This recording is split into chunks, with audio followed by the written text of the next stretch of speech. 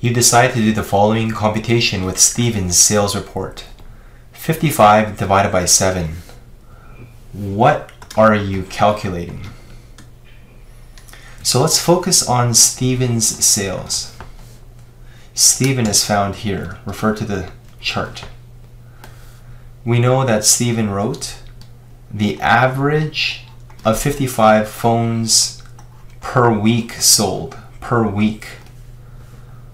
So if he sells 55 phones in 1 week, 55 phones divided by 7 days is going to be the number of phones he sold in 1 day. He doesn't sell 55 phones in 1 day. He sells 55 phones in a week. So when you divide by 7 days, we have the average number of phones sold in 1 day. This is correct. Every other choice here is unreasonable.